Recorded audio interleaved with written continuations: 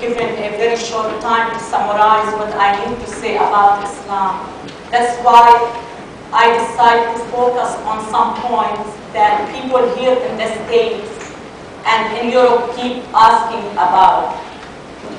Before I start, I would like to say one important thing. I personally don't believe in the term radical Islam or militant Islam. Islam is Islam. There is no difference between regular Islam and radical Islam. Islam is different than what religion is known to be.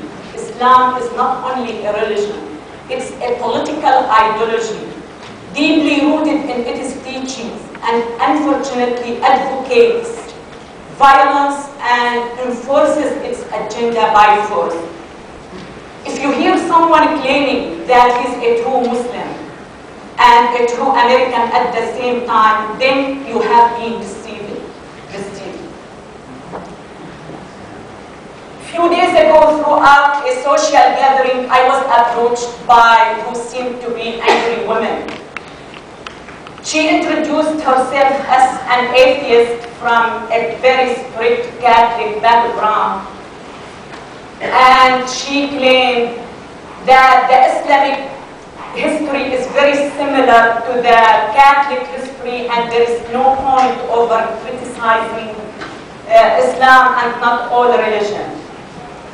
What I say is humans are humans, and the human history repeats itself in different times and different places. And it's true that the Islamic history is similar in some parts of it to the Catholic history or to the history of Christianity, but no Christian committed a crime can claim that he did it because Jesus had done. While the biography of Muhammad is filled with violence and criminal acts, go back to the Islamic sources and read this biography and you will wonder if we will ever be able to reconstruct the mentality that believes in this biography. At the age of 10, my niece was forced by my sister to marry her 45 years old cousin. When people asked my sister about the morality of this marriage, she would say, this is the way Muhammad did it. And yes, Muhammad did marry Aisha when she was 6 and he was over 50. So, when I go back to the Islamic sources and I read the way Muhammad attacked the Jewish tribe of Bani Qurayza and he beheaded at least 800 men over one night, and not only that, the way the Islamic books describe this genocide, you wonder if we can reform Islam.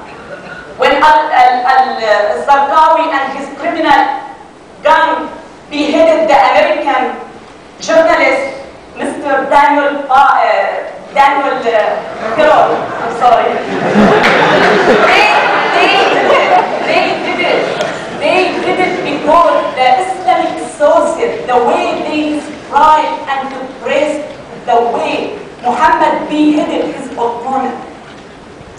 The second point I need to focus on it, I have been asked by many Americans if there is any moderate Muslims, and the answer depends on the way we define moderation. If we mean by moderate the one who refused to be involved in any terrorist act, of course the majority of Muslims are moderate. But if we mean by moderate who refuse to be involved in any terrorist and denounce the terrorism, of course, this majority will badly shrink. If we mean by the moderate who refuse to be involved in terrorism, who denounce terrorism, and who admits that the Islamic teachings inside terrorism, the majority will become a very small minority.